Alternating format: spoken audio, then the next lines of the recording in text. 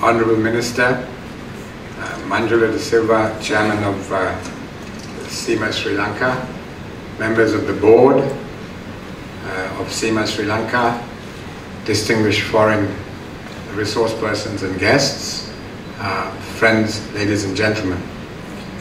It's a great pleasure and a privilege to be here with you at these annual sessions. What I'm proposing to do is to try to give you some background against which you may want to consider how we are going to join the dots over your technical sessions tomorrow. And I want to start by trying to make the case that this is probably the best, most favorable set of circumstances Sri Lanka has had for about 50 years. But to say that there are some major paradigm shifts which have already taken place, to which we need to adjust if we are to realize the potential of the present conjuncture, then to talk about the need for a new growth model, a new development model, and why we need such a model. Subsequently, Manjula sent me 4 questions, so I'll finish off by trying to answer those 4 questions. So why do I say this is the most propitious, most favorable set of circumstances Sri Lanka has had for over 50 years? If you look back to the late 1950s, for 25 years from then, Sri Lanka had a secular and severe decline in its terms of trade.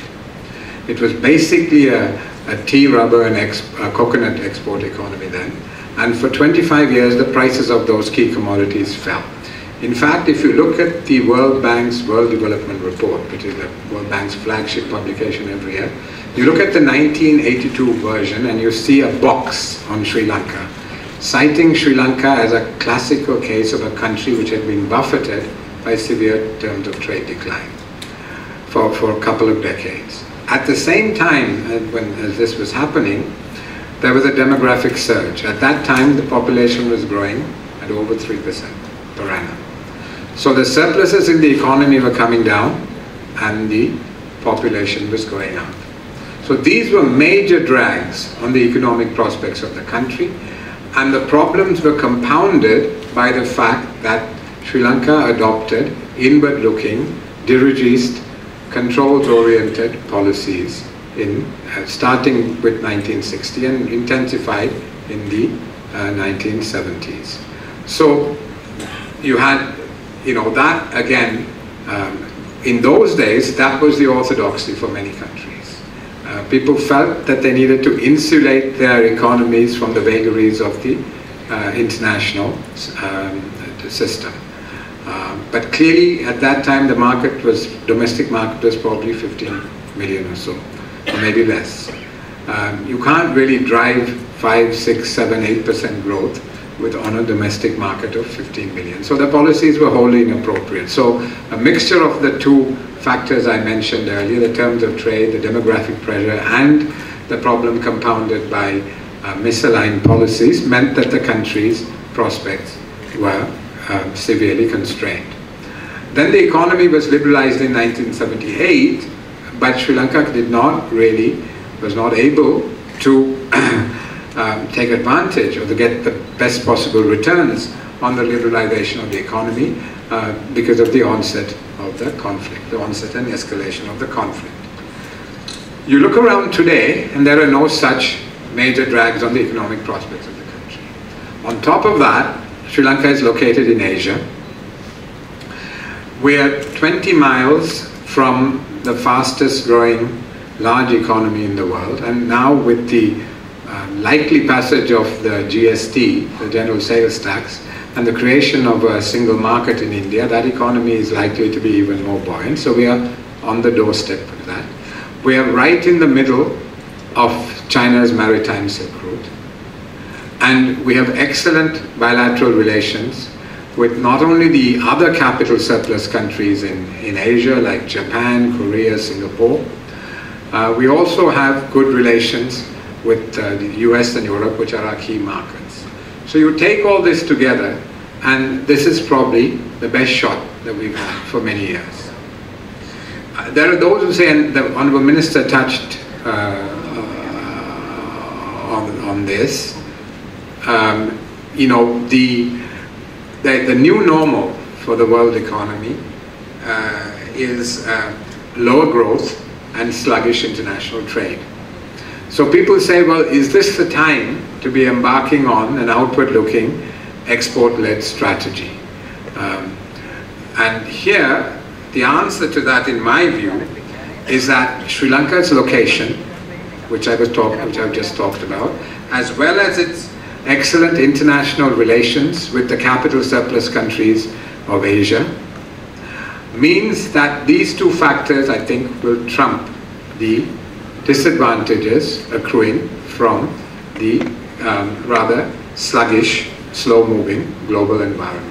So through our location and through leveraging the relations that we have with capital surplus economies in Asia, we should be able to overcome the disadvantages of a rather slow-moving global economy. Okay, so the prospects for the economy, in my view, are excellent for these factors. There's no major drag holding us back, and we are located in the most dynamic region in the world. Okay, but if we are to realize the full potential of this particular moment, we cannot assume that business as usual is going to work. In fact, business as usual is becoming more and more challenging. And I'd like to give 3 reasons for that. One, we need to have a better balance between social development and inclusive growth. There are people who say, well, look, you know, Sri Lanka has its own way of doing things. Why are we so exercised by trying to accelerate our growth rate? This economy grew at 5% during the conflict. We have excellent social indicators. We were high performers in terms of the UNDP's Human Development Index, on the Millennium Development Goals. You know, what is the problem? Why are we getting exercised? Let us continue as we have done in the past. Now, that's one narrative. The other narrative is Sri Lanka was second to Japan in Asia on almost any indicator at the time of independence. Today, we are behind many countries in Asia. Many countries to the east of us have left us far, far behind. Countries we were ahead of at independence, countries we were ahead of as late as 1965. Sri Lanka had better indicators than South Korea in 1965, had similar indicators to Singapore in 1965. Singapore's per capita income is 56,000, ours is 4,000 today. So to say that, you know, what we've been doing is good and we should continue, clearly does not make sense. And that's not the only reason. I think the lesson from the Sri Lankan experience is, yes, social development does promote economic resilience. The economy was resilient during the conflict. And, you know, the education of our people means that, you know, that there is a baseline below which the economy does not fall. Having said that, that's not enough. Because the other lesson is that social development alone is not enough. Why do I say that? That's because we've had 2 southern insurrections and a separatist conflict in the north. In my view, the primary causal factor has been a mismatch between opportunities and expectations of our young people. So we are a country where there are rapidly growing aspirations, and if those aspirations are not met, we have a legacy of things spilling over into violence. So in such a context, the pressure is on to make sure that we grow sufficiently fast, grow the cake sufficiently fast, but we also may need to make sure, the minister in his talk referred to the increasing inequality all around the world, we need to factor in inclusive growth as we go forward. So that's one challenge, why we, in terms of business as usual, not being sufficient.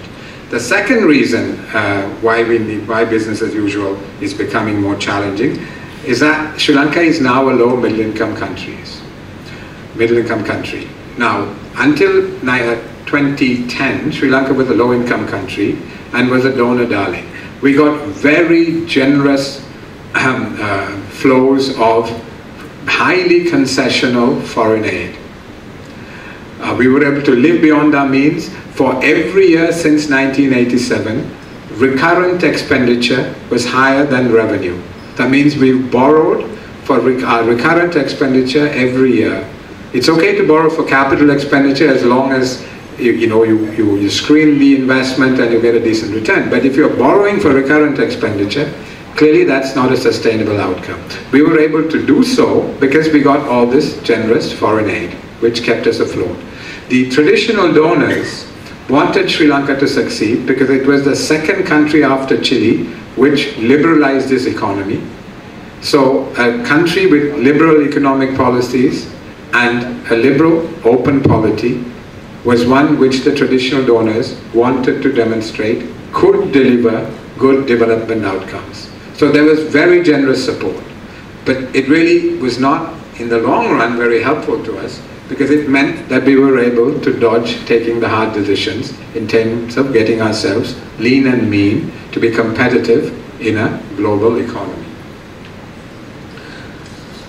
So really, what we've had over the last 60, 70 years since independence is a rather toxic combination of populist politics and a deeply entrenched entitlement culture amongst our people. And the two have fed off each other and has taken us downhill in a non-virtuous cycle. So that is something that needs to be broken. The Minister, the Honourable Minister, talked about breaking the mold in terms of the harm mindset. And this is very crucial. We can't continue globalization places a very high premium on competitiveness. So we have to have a laser-like focus on productivity and competitiveness. That is not something that is in our DNA at the moment. But that has to change if we are to realize the full potential of this propitious moment that I was talking about. The third challenge, which makes business as usual more difficult, is the fact that Sri Lanka is almost unique in that it has experienced its demographic transition before its economic transformation. We are beginning to age at a much earlier stage in our development process than almost any country. I don't know of any other country that has actually experienced this. In some ways, we are being penalized for our success, because the main reason for this is that we have been very successful in educating the girl child. We have educated our girls. There's been a very successful voluntary family planning program. What it has meant, though, is that we've started to age at a rather early stage of our development. And what does that mean? It means that you can no longer drive growth by labor augmentation. You can't add more and more people to the labor force to drive growth. That means, again, it's productivity, competitiveness. We have to be much more focused on total factor productivity, which is about innovation, skills of the labor force, and research, etc. So this is a much more challenging way of having to develop. You can't just add labor, and particularly cheap labor, and grow. It's a much more complex challenge for us. So we need to adjust to that. Let me now talk about what the contours of a new development model could be. The vision that the present government has is to create a competitive social market economy which is environmentally sustainable and equitable. That's the objective. Now, one thing, in South Asia, we're very shy about growth. Not just in Sri Lanka. When working for the Commonwealth, I've traveled around South Asia. In South Asia, nobody says, growth is a good thing. We always talk about sustainable growth or participatory growth or inclusive growth. You go to East Asia, they unabashedly say, we want to grow with this economy, our economy has to grow. Primarily because they've demonstrated that it's possible to have high growth which actually lifts people out of poverty. China has pulled 300 million people out of poverty. You look all over Southeast Asia, not only have they grown fast, that they've been able to reduce poverty. So there is this dichotomy between growth and equality that some people paint is wrong if you have the right kind of policies. You can have both. Okay, so what is the growth framework that we need to work towards at this point in our kind of economic evolution? It has to be private sector driven, with exports and FDI as key pillars. Let me say why, take each of those in turn. Why private sector? I must say, I've been a public servant all my life, so I have no ideological commitment to private sector development. If you look around the world, good development outcomes have been delivered by various political systems. China and Vietnam have statist systems. There are plenty of market economies which have been successful, and you have countries in the middle. So there's a whole different spectrum of successful development outcomes with different types of systems. But for Sri Lanka, we have no choice. We have maxed out on our credit card. The government has maxed out on its credit card. The government does not have money. The minister spent a lot of time talking about this. So we have, there is no option. It has to be private sector driven because the government just doesn't have the cash. It can't drive the growth process. The money we are borrowing is largely being used to repay our debts. So there is no, space in terms of the government driving the development process. Yes, you can have some PPPs, but it's, as I said, it's not ideological, it's a no-brainer. The private sector has to step up.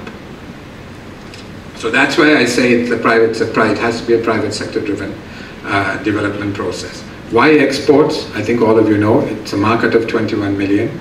You can't drive 7-8% growth, which we need to meet the aspirations of our people by selling into a market of 21 million people. And the minister is in the process of putting together a framework through these trade deals that he and his team are negotiating. By this time next year, Sri Lanka could and should have preferential access to a market of 3 billion people. The free trade agreement with India, which currently covers goods, is being deepened and broadened to include services, investment, training, whatever I miss now, technology. In addition, partnership agreements are being signed with China and Singapore.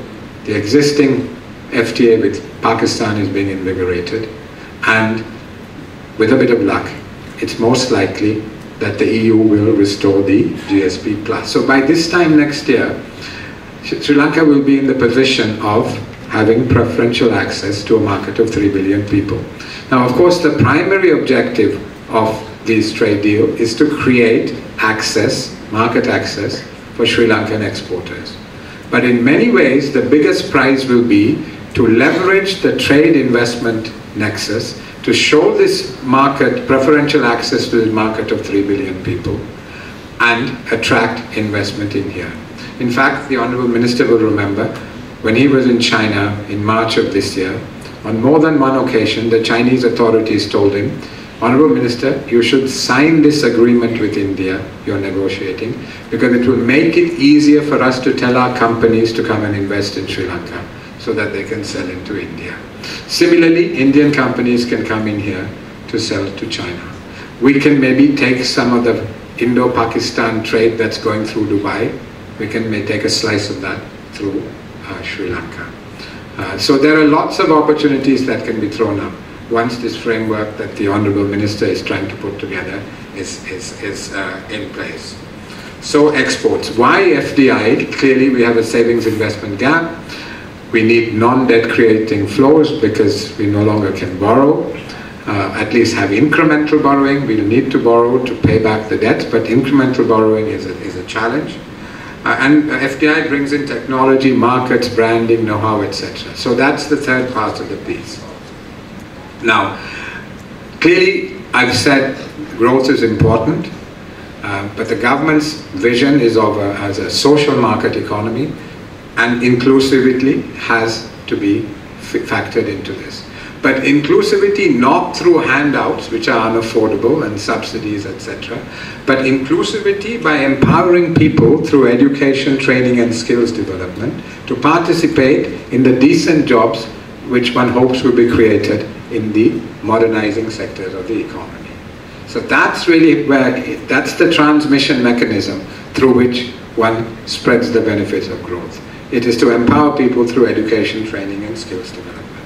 Of course, in any society, there will be those who need support, and we need to have a social safety net which is well targeted and well designed and is based on transfer payments rather than subsidies which distort prices in the economy. Equally, environmental sustainability. I think we see more and more, we see intense and increasingly intense and more frequent severe weather events. So there's a no-brainer clearly that environmental consideration for the whole of humanity is important. And here again, environmental factors need to be mainstreamed into the planning and budgetary processes of the government, and the businesses need to adopt a triple bottom line accounting. And the other thing is regional balance. The government, through its development program, is seeking to achieve regional balance. I think all of you know about the Western Region Megapolis project and the Colombo International Financial City, the land reclamation that is being undertaken. There's going to be massive Chinese investment into Hambantota. The whole area is being developed, the port and the airport. That debt is hopefully going to be taken off the government balance sheet through Chinese investment. Singapore is doing a master plan for the Trincomalee area, and they will then try to attract Singaporean companies to come and set up there. And they're also keen to work with the Indians and Japanese in that area. The Japanese are doing a master plan for Kandy. So, and I was in Jaffna yesterday. There's quite a lot of activity going on there. The Indians are rehabilitating Palali Airport and Kangasanture Port, and some of the other donors are building capacity in terms of vocational training institutes and trying to provide financing for the SME sector. So all around the country there are plans afoot. But there is one thing that needs to be fixed, really, without which nothing is possible. The minister spent considerable time talking about it, and that is essentially sorting out the fiscal situation. To really move forward, one needs stable macroeconomic fundamentals. Without that, you in this room who are in the business sector cannot plan and expand with confidence and certainty. Over the years, Sri Lanka can be characterized as a high budget deficit, high inflation, high nominal interest rate, and overvalued currency economy. That is diametrically the opposite of what the successful countries in Asia have done, who had very low budget deficit, low inflation, low nominal interest rate, and an undervalued and stable currency. So what has happened in Sri Lanka is that consistently this toxic combination of populist politics and the entrenched entitlement culture among the people means that we can't control the budget. The budget pumps excess demand into the system. That fuels inflation. When inflation is high, nominal interest rates are high. When the inflation differential between ourselves and our competitors and trading partners is high, the exchange rate comes under pressure. Also, the excess demand from the budget leaks into imports. That puts further pressure on our exchange rate. So really, we have to break that non-virtuous cycle and sort the budget deficit out. So let me, if one is to summarize what's happening right now, the government, in my view, has taken some very important steps. It has committed itself to a stabilization program, and the heart of that stabilization program is fiscal consolidation, to bring the budget deficit down to 3.5% of GDP. Now that is crucial. That has to happen. Without that, it's unlikely the other things will happen. And at the same time, I've talked about all these area development programs, and there are a number of other things like the Kandy-Colombo Highway, the Ratnapura-Colombo Highway. A lot of development is really in the pipeline. However, those things are going to take a couple of years, 2-3 years to really come on stream. And what has to happen in the next 12-24 months is that the animal spirits of those of you in this room, the domestic private sector needs to get activated. The domestic private sector needs to take a call. Is the government serious about its fiscal consolidation and stabilizing the economy? The minister also in his, I know, is doing a lot of work in terms of improving the investment climate. There's on the Doing Business Index, on trade facilitation, they're putting in a new trade policy. So you take all that together, you can take your own call, you can study all this for yourself, but the case I would like to make is, as long as the fiscal consolidation takes place, if the government is committed to that, that is the real acid test, that's the litmus test. If the government is serious about that, there are lots of other things going on as well, and if you bring all of that together, in my view, this is a good time to think in terms of committing oneself to the Sri Lankan economy and investing, create jobs, and create growth. I promised I'd answer the questions that Manju had posed to me. I think I have about 5 minutes. And the question was, how can Sri Lanka expand its global footprint with the exposure to international capital markets while overcoming challenges in fluctuating economic conditions? Let me just quickly say, in terms of expanding the global footprint, clearly the export narrative comes into play. We've got to diversify our export products. We have to diversify our export destinations. I mean, that is clearly a must if we're serious about accelerating our development process. And in terms of export products, we need greater complexity in our export products if we are to create decent jobs that our people want. In 1980, Sri Lanka and Thailand had similar exports. If you map the exports of the two countries, they looked very similar. If you map it today, it's quite dramatic what Thailand has achieved in terms of the automotive industry, in terms of the agro industries. It's a massive difference.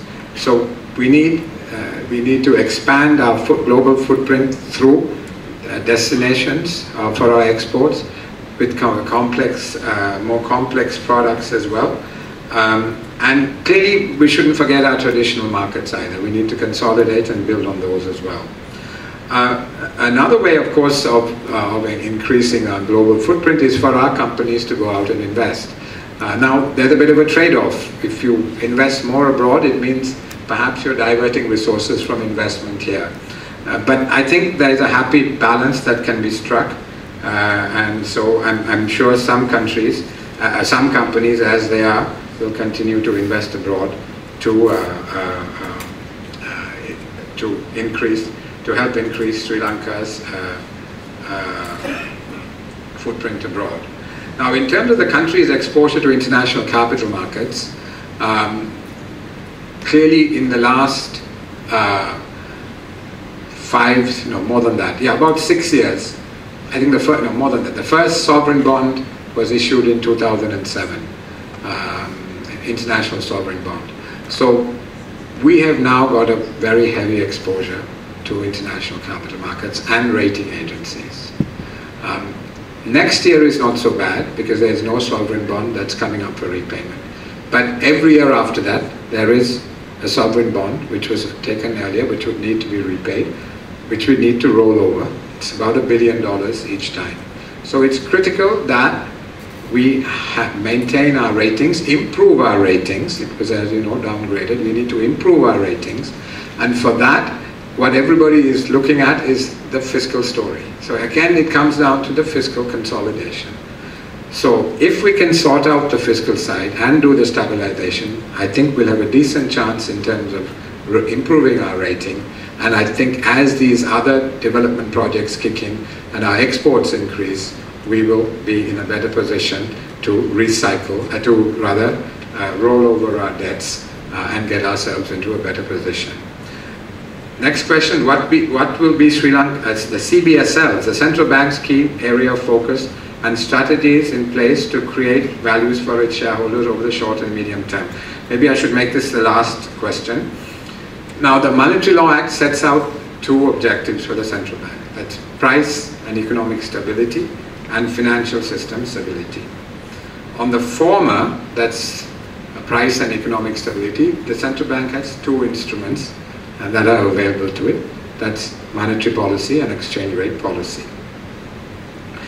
Now, the ultimate objective in the medium term is to deliver low and stable interest rates and a competitive and stable exchange rate. Now, by listening to me, you will think that I have a major fetish on the fiscal problem.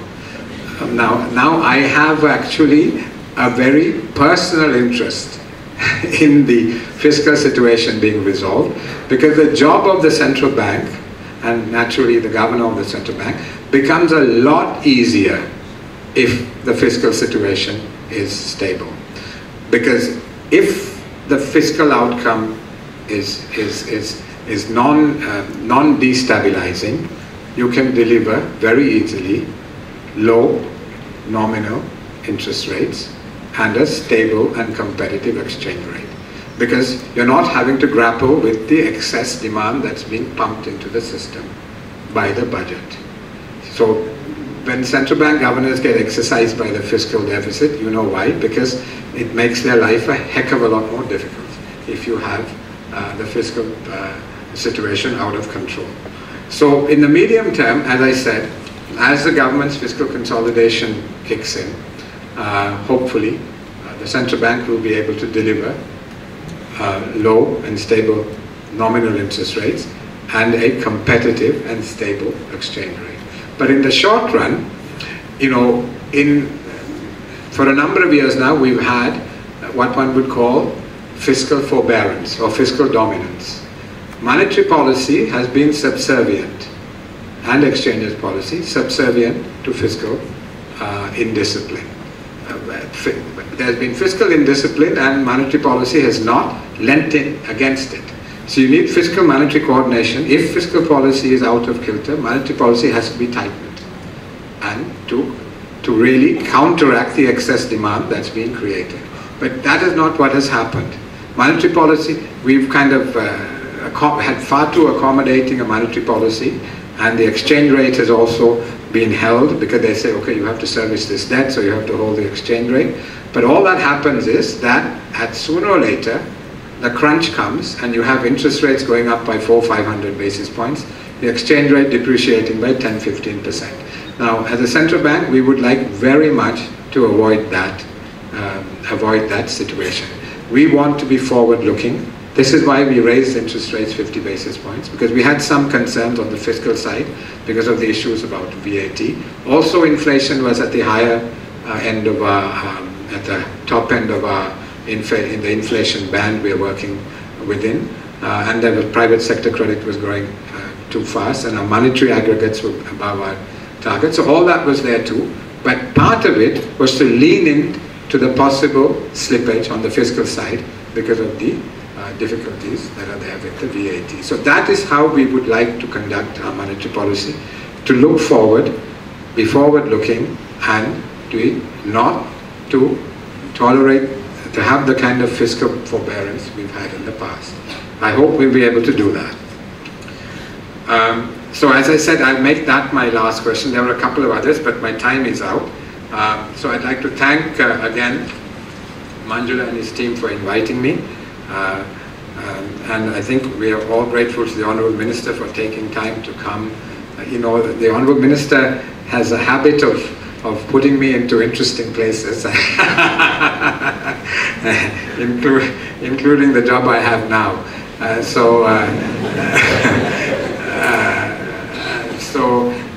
I'm not sure whether I should thank him or not, but anyway,